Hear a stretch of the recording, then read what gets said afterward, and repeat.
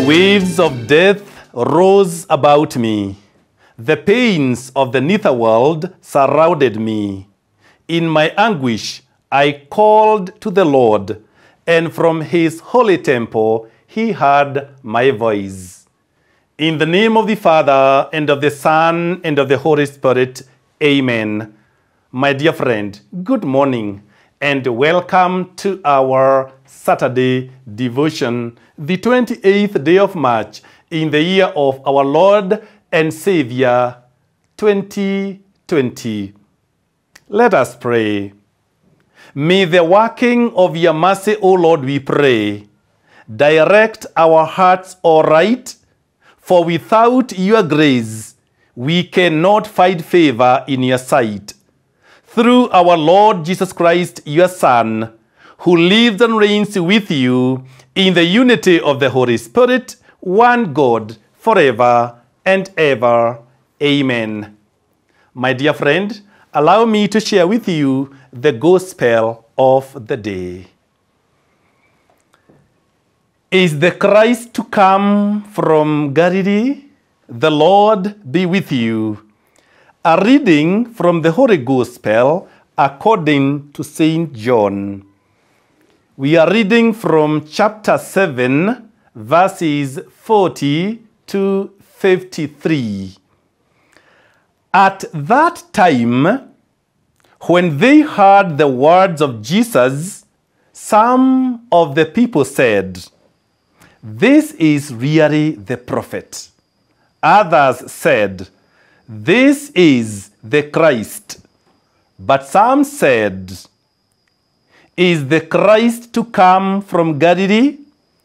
Has not the scripture said that the Christ is descended from David and comes from Bethlehem, the village where David was?" So there was a division among the people over him. Some of them wanted to arrest him, but no one laid hands on him. The officers then went back to the chief priests and Pharisees, who said to them, "Why did you not bring him?" The officers answered, "No man ever spoke like this man." The Pharisees answered them, "Are you led astray, you also? Have any of the authorities or the Pharisees believed in him? But this crowd, who do not know the law, are accursed." Nicodemus, who had gone to him before, and who was one of them, said to them, "Does our law judge a man without first giving him a hearing and learning what he does?" They replied, "Are you from Galilee too? Search, and you will see that no prophet is to rise from Galilee." They went each to his own house. The Gospel of our Lord. My dear friend, today, as I said, we celebrate the fourth week of Lent, Saturday, the 28th. And today, I want us to reflect on the value of listening. A study was done in San Francisco, California, USA, for 3 teenage prostitutes. During the interviews, they were asked, "Is there anything you needed most and couldn't get?" Their response, invariably preceded by sadness and tears, was unanimous. "What I needed most was someone to listen to me, someone who cared enough to listen to me." End of the quote. In our today's gospel, Jesus speaks, and the people including his enemies, listen to him. In fact, they say that no man has ever spoken like this man. No man ever spoke like this man. They listened. Today, my dear friend, I want to share with you the benefits of listening.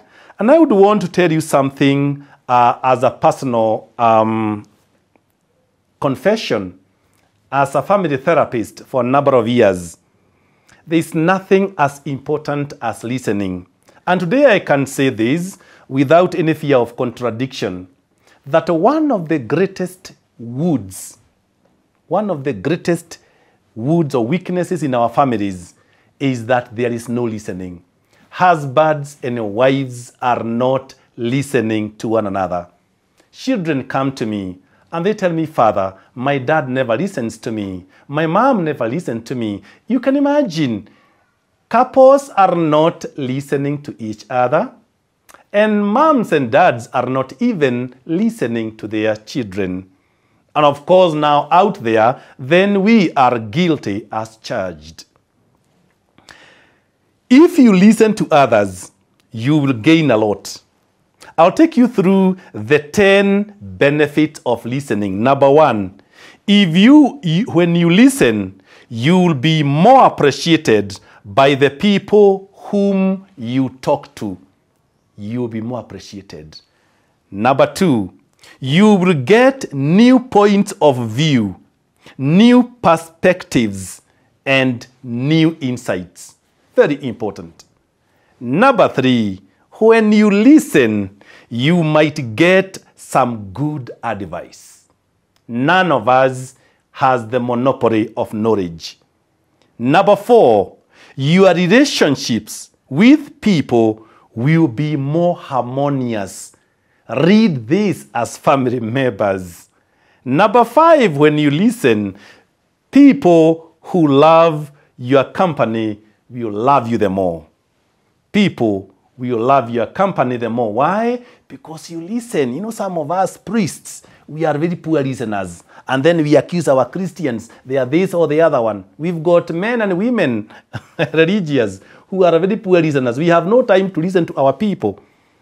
Forget even about to listen to confessions, because we are a busy lot. Very sad. Number 6, listening develops patience and tolerance in the listener.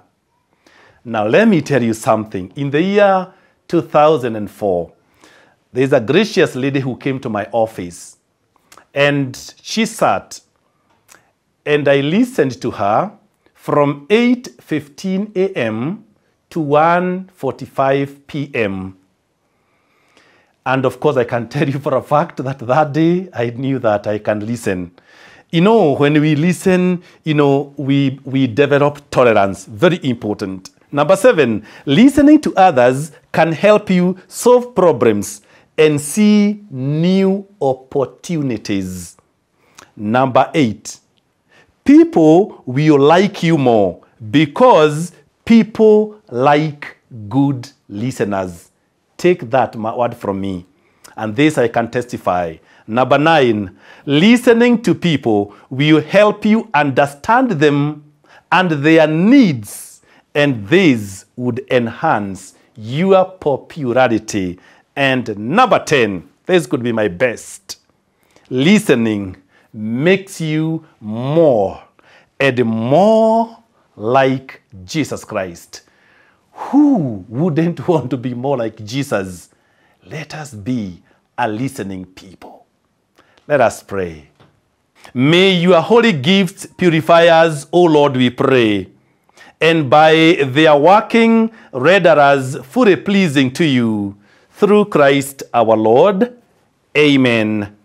Look upon your people, O Lord, and as they draw near to the coming festivities, bestow upon them abundance of heavenly grace, that helped by the consolations of this world, they may be compelled more readily towards higher goods that cannot be seen, through Christ our Lord.